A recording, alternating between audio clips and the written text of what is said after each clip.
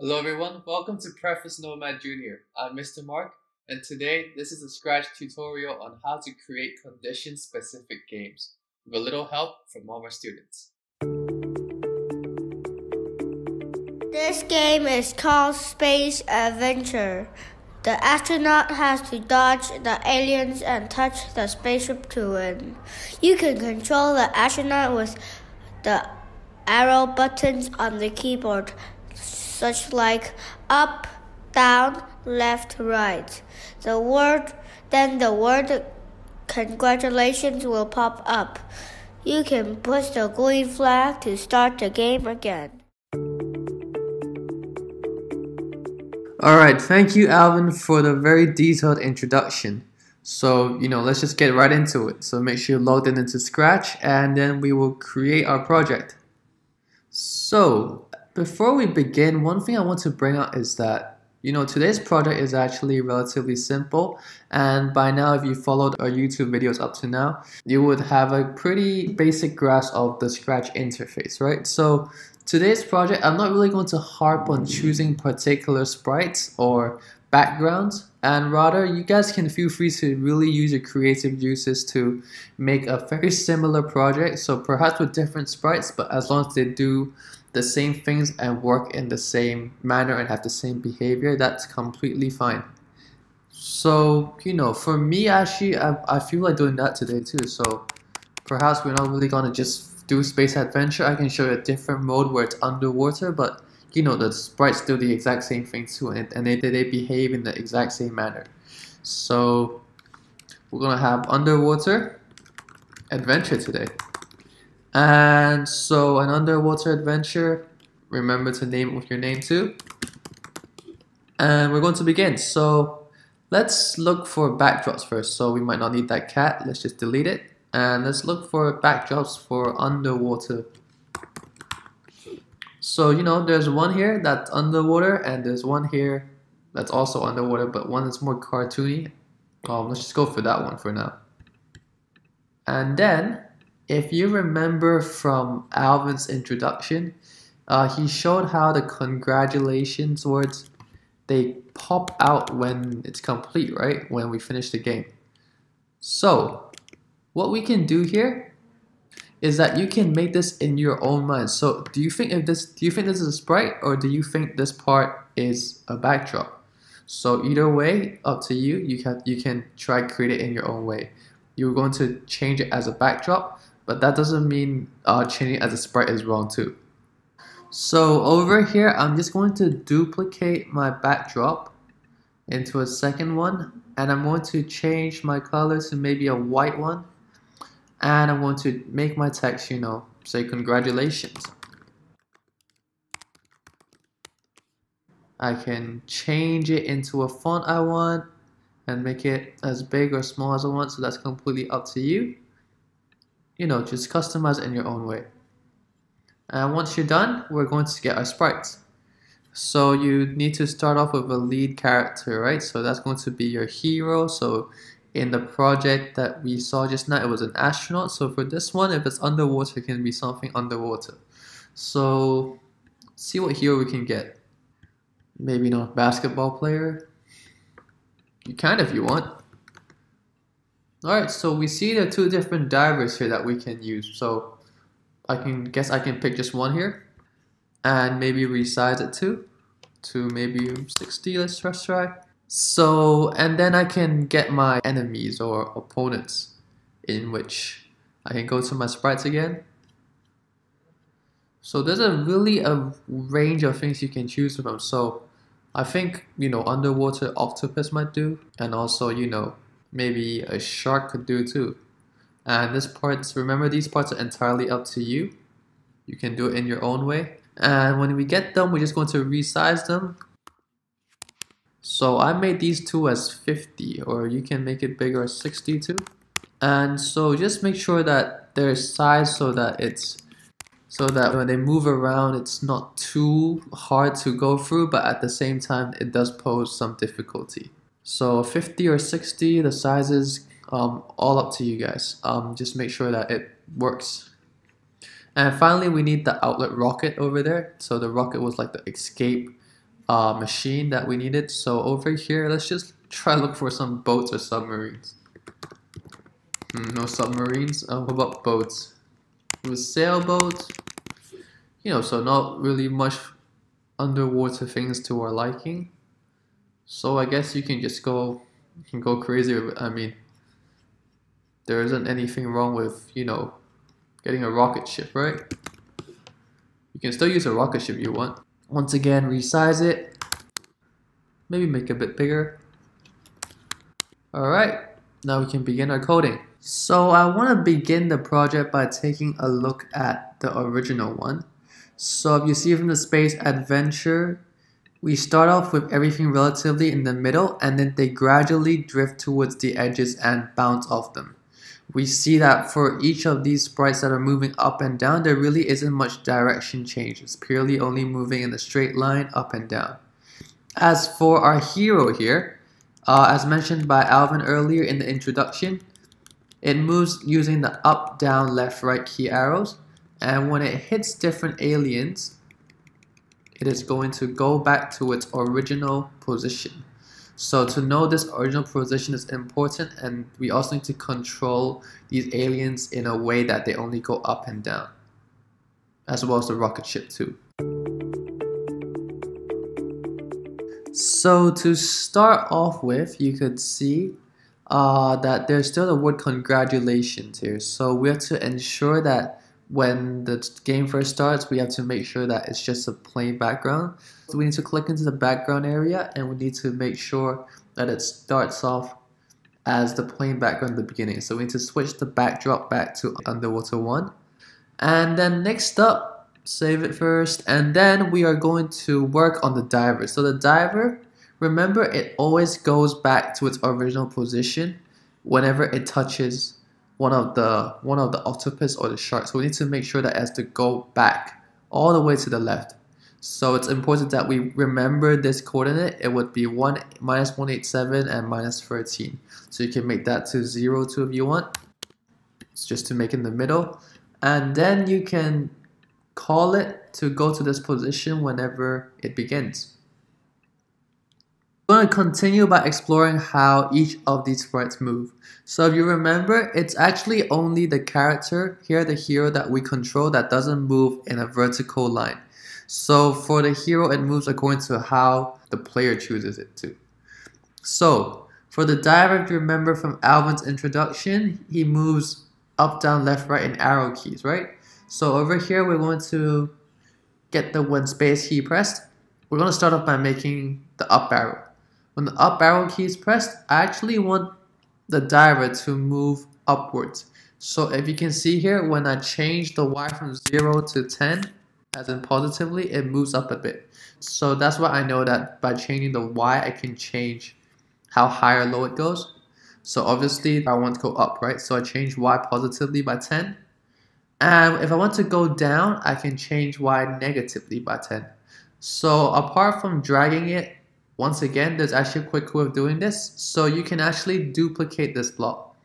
And duplicating means that I can make a complete copy of this. So all I have to do is that I will have to right click on the top event handler part here, and I can just call duplicate. And you can see an extra block appears here. I will change this to the down arrow, and I will change the motion block below to -10 instead. So now when I press the up button, it goes up, and when I press the down button, it goes down. And I do the exact same for the left and right. So the left and right is a bit different because this time they changed the X. So I grab the change X by 10, and then I grab the event handler for when the right arrow is pressed. Now for the left arrow, I duplicate this block, and then I just change it to -10 over here. I'm going to change it back to left arrow, and you're good to go. So now our diver is capable of moving up, down, left, and right. The next thing we're going to do is we're going to work on the rest of the sprites. So I say rest because they all kind of behave in the same way. They all move around within the same vertical line. So the octopus doesn't really move left or right, just up and down. Same as the shark and the rocket ship. Now, what really does differ is the speed at which they move in. So you can see at the rocket ship and the first barrier, they move at a more similar slow pace, while the second one moves at a much quicker pace, right? We can emulate this in our own project. So we can begin with the octopus. We can make it move to a more central position first. And one key thing here is that you really want to space out these characters to make sure that they're not bunched up together.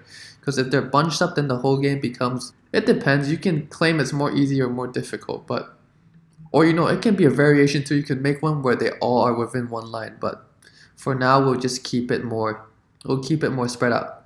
Now for the octopus, I want to start in a more central area, so perhaps like minus 60 over here would do.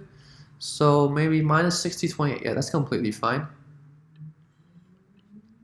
Next, we really want to move the octopus in an up and down line, right? So if we look back at original project, we could see that in the first barrier, it seemingly glides to the top and then back down. So on the surface, this really looks like it goes to an edge and bounces, but I'm going to show you why that's not the case. So the first thing is that if we do it like we did in Pong, so we can make a forever block, and then we can also make it move 10 steps and then make it bounce on the edge, right? So that's what we did last time. So the first thing you realize here is that the octopus moves a different direction, so that's not what we want. So you can argue that we can just change its direction to make it point. We can point in direction 90 in the beginning here first, and then we can make it continue. But the problem that happens here, sorry, so I should change this to 0 actually. Alright, now the problem here is that you can see that the octopus, so if you like it that way, it works too, but if you prefer the octopus to be upright, this really won't be the way to go. So the blocks that were chosen in the original project, it was actually using the glides. So what they did was that they made it glide 1 second. In order to make sure that the octopus maintained to be on the same line, they made the X the exact same. So the X never changes, rather it's the Y. So it goes to the highest point here. Highest point here is minus 150. I'm just going to make a change to a proper direction before, so it turns back upright. 130 seems like the highest it can go over here. And the lowest I would say is probably, you know, minus 130. So let's see how it turns out. And right now this seems a bit fast, right? It's almost like the same speed as the second one, so this should be like the speed of the shark. So what we can do here is that we can make it slower, so we can make it glide there in 2 seconds instead. So obviously for your game you can make it hard too. You can even make it glide, you know, in like 0.8 seconds too if you feel like you want to make some customizations and make it more fun. But for now we'll just keep it at 2, and if you really want to make some changes, feel free to do so yourself. And this is the part where I really want to explore. So as you can tell, all these characters, they move up and down in the same vertical line, right? As mentioned quite a lot of times earlier. So what we really want to do is that we want to put all these codes together back into the same characters. The problem is that to do so, we're to do the same thing over again, which is kind of repetitive, right? So just now we learned how to duplicate and make the same blocks, or relatively the same block structure for the same sprites. So that's why we got the up arrow key press and the down arrow key press. We have a very similar block structure here which we can use, and we can actually do the same thing for different sprites. So what we do here is that we can, let's stop it first, we can drag this whole block into another sprite. Now notice how the shark is kind of bouncing around. This signifies that it's ready to be dropped in. And right now, if you go into the shark, you'll realize that the duplication is successful and the shark has the same codes as the octopus. Now make sure these codes aren't entirely the same, because I'll show you what happens here. If you make them the same, when the green flag is clicked, they will go to the exact same position and move the same way. That's not what you want. So over here for my shark, I'm going to make a bit of changes. So I want to go possibly at 50, start it a bit lower. So 50 minus 40 might do. And then I'm going to make it glide to within the same X position because I want to keep it in a straight line. And once again, it's probably 130 minus 30. I'm going just to see whether it works. Yep, so it works completely fine. So I can change the speed up over here too to make the shark faster, like I did in the previous project. And then change the glides. And now we have the complete motion where we have the rocket and the octopus moving up and down. You can always feel free to change it up. So if you feel like the octopus and the rocket ship are moving too alike, you can change this also to something else, or you could also change the speed to 1.5. So this is all up to you. This is all up to your own creation. So feel free to always make different changes to your codes. You just need to remember the basic structure behind them, and it's completely fine. We're going to move on to probably one of the more important parts, which is what happens to the diver when it collides with these sprites. So remember, if the diver collides with the sprites in the middle, namely the octopus and the shark, what will happen is that it will go back to its original position. But if it hits the spaceship, that signifies that the game is over because we have won the game. So we're actually going to explore something that we have previously touched upon in previous Scratch tutorials on the YouTube Preface Nomad Jr. channel, and that is the use of some block-in controls called if then and forever. So remember, these are control blocks. I'm going to go a bit more in depth of what if then does today. So what if then can do is that it categorizes different actions to happen for different conditions. And it's exactly what's happening here. Because whenever the diver hits the octopus or it hits the shark, it must go back to its original position. But if it hits the rocket ship, then we basically win the game. So you can see that different outcomes happen when we hit different things. So for the first one, let's just see what happens if we hit the octopus. So that would be, we need to make it go back to its original position. And therefore we go to sensing and we get the touching block. And then we allow it to be changed to octopus. So when the diver touches the octopus, it will go back to its original position. So we need to get the original position here, which is -1870, as seen here under when green flag clicked. And the same thing happens when we hit the shark too, right? So we also do this and then we put it with the shark. And the final one is a bit different. So remember, when it hits the rocket ship, it supposedly goes to the congratulations page. So what changes here is actually the background. So we get another if then and we get a touching once again. This time it's for touching rocket ship. And this time we change the background, right? So we have to go to looks and we have to find switch backdrop to underwater 2. Let's see in full effect. So if I touch the octopus, I go back to original position. If I touch the shark, it goes back to its original position. And let's see if we can get to the rocket ship. Apparently not. One eternity later. One eternity later. So I've come to realize that I'm probably a pretty bad gamer because I'm literally unable to win my own game. And that's alright, because what I can really do is that I can make changes to my codes, right? So as mentioned earlier, always look to improve your codes. And for me, it's a way to cheat through the game too. So I'm just going to make everything from 10 and -10 to 20 and -20 so I can move at a greater scale. And hopefully that would help me, you know? So I can go through. Oh, still can't win apparently. One eternity later. Yep. And finally we made it through. The congratulations appears. So this is a message not that I'm bad at gaming, hopefully, but really that you can always keep editing and improving on your codes.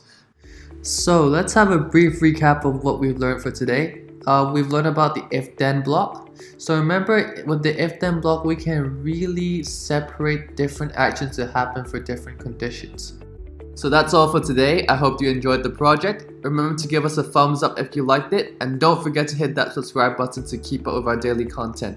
I'm Mr. Mark, and this is Scratch Tutorials on Preface Nomad Jr.